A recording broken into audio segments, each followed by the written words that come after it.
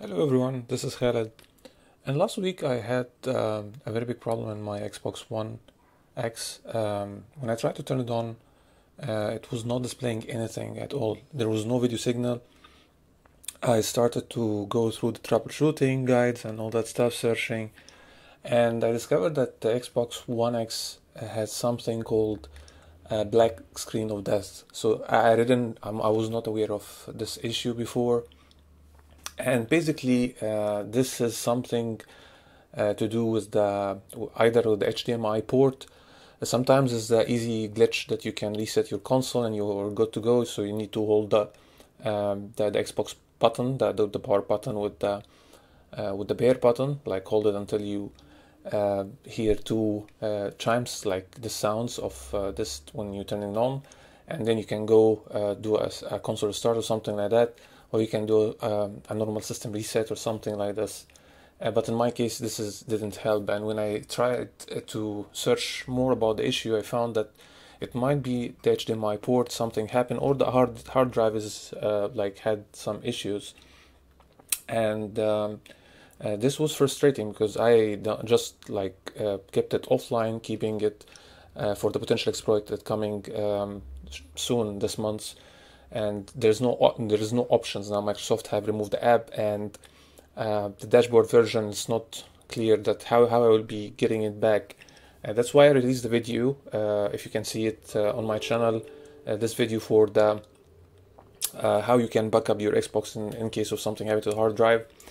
Long story short, it was not the hard drive.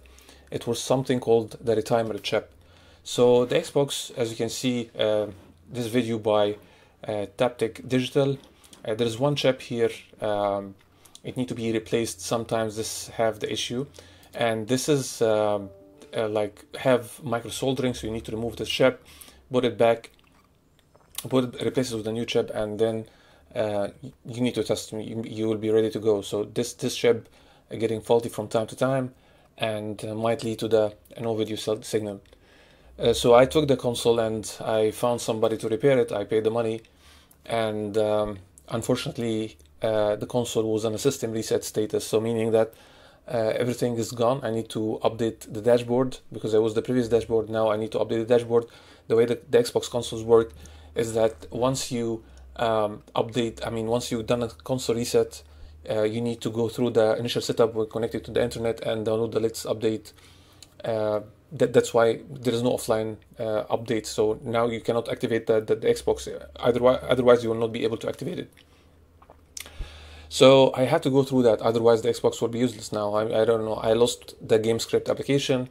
I'm now with this operating system. I'm not sure that it's exploitable. Even if it's exploitable, there's no way to get the GameScript app. So I started to do some searching, and I got on hold of some article.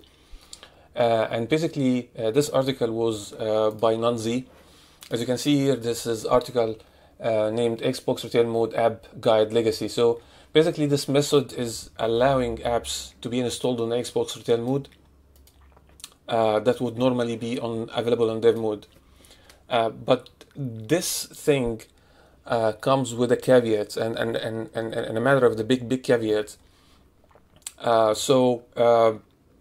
First, you need to have a developer account, so you need to pay the $20 for Microsoft to get this Dev Mode account, and then you need to do some work in terms of repackaging the app and upload it back to the Xbox Store. The Xbox Marketplace, Microsoft Marketplace, and this might lead to an account ban if Microsoft discover that, or they have some terms of regulation. So in terms of service here, it's something mentioned here that you need to be aware of. This guide, it was mentioned mainly for people who are trying to get RetroArch working on a retail mode, but here the authors mentioned that installing emulation apps on the retail mode against Microsoft terms of service. For example, if it's possible to install RetroArch PBSXP on Xbox Retail Mode, the consequences of operating the terms of service, if any, are unknown. So this is the big caveat about doing that. So as I said, I was out of options. There is no way to get GameScript app, and I have done a previous video on how to get the installer, keep it for archiving purpose, because if you have the installer of GameScript app, we can install it on the dev mode. But when I commented, or like when I tweeted to the developer of the exploit, she mentioned that it's not useful on the dev mode. It needs to be in retail mode. So I had this account, was Microsoft developer account. Previously, I paid them the $20, and I went through the process of the requirements. Here, this is like sign up.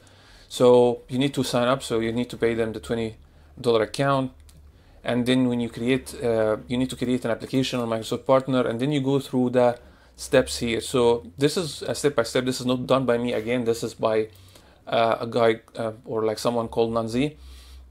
And basically, there's sections to list this in store. So in terms of pricing and availability, it's you can create like a customer groups. I mean, meaning that it will be privately shared or like privately linked. It will not be available in the marketplace itself.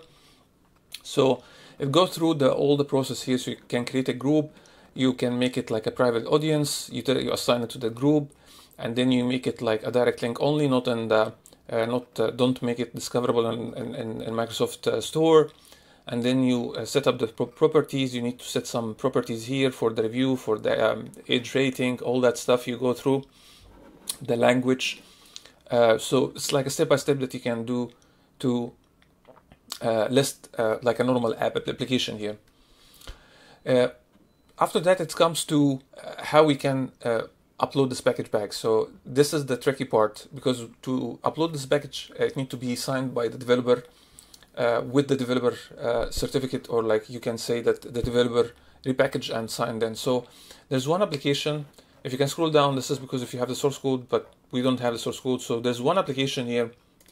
If we click here, this application called Apex Packer.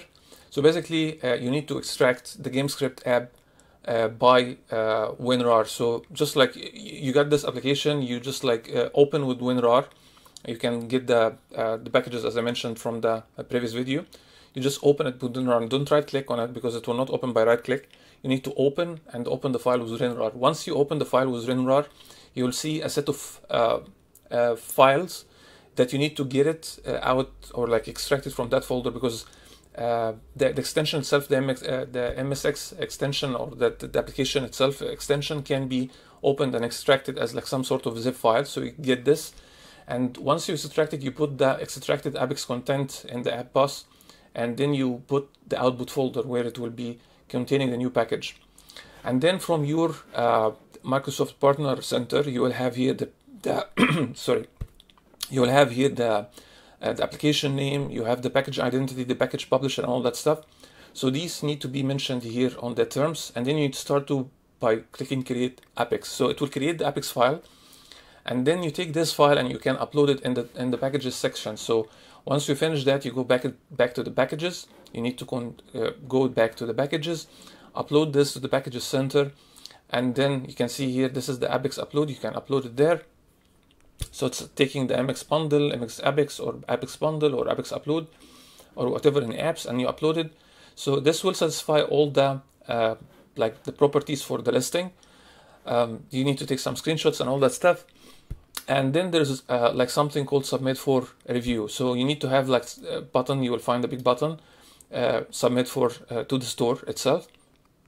So it will go through some phases. So after submission, it will take some time to like pre-processing submission, and like processing pre-processing something in the package.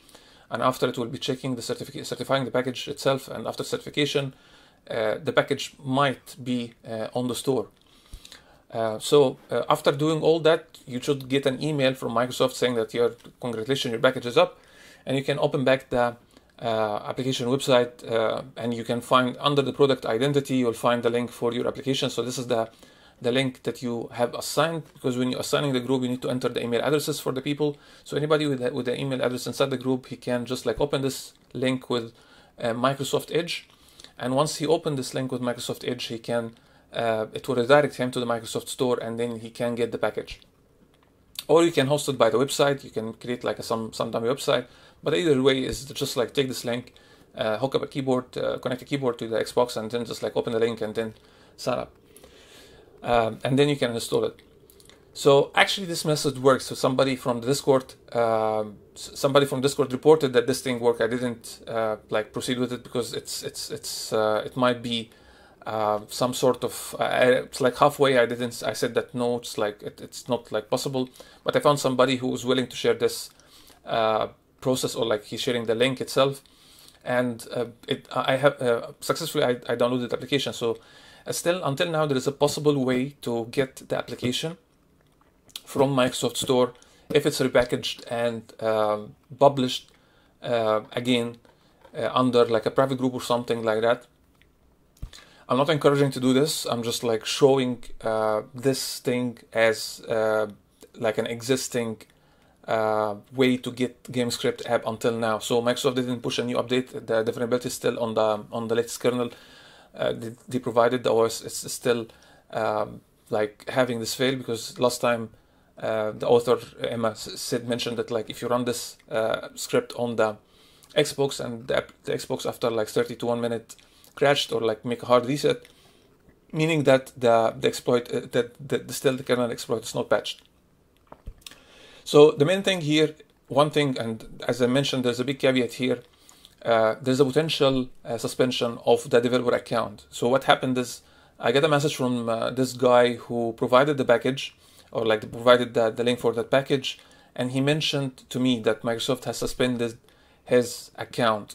So meaning that they were aware of this thing, or like this is something that Microsoft is aware, and they suspended the account because this violation of the terms of service, and they sent him email. He tried to like submit like some sort of appeal, but the decision was final, and it was already cancelled. So he lost his developer account.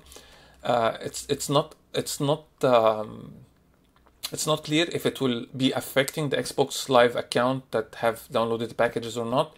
I'm not taking any risk to connect my Xbox to the online web now after I got the package working again after the removal of the app, because by any chance if I will upload like turn on the Xbox, it will be just like take this license or uninstall this package and all would gone. So I'm not planning to open or like connect to the internet, but yeah, there is there is a little hope, or like there is still a way to get this package. But again, this is coming with a caveat. So I want to just like to share this news with you guys about that. And this was a quick video on how you can still get GameScript app through Microsoft Store on the retail mode online, but with a proper PAN for the dev mode account. So I hope you liked my video. If you like, please leave a like and subscribe to the channel, share it with a friend, and see you guys on the next one. Bye for now.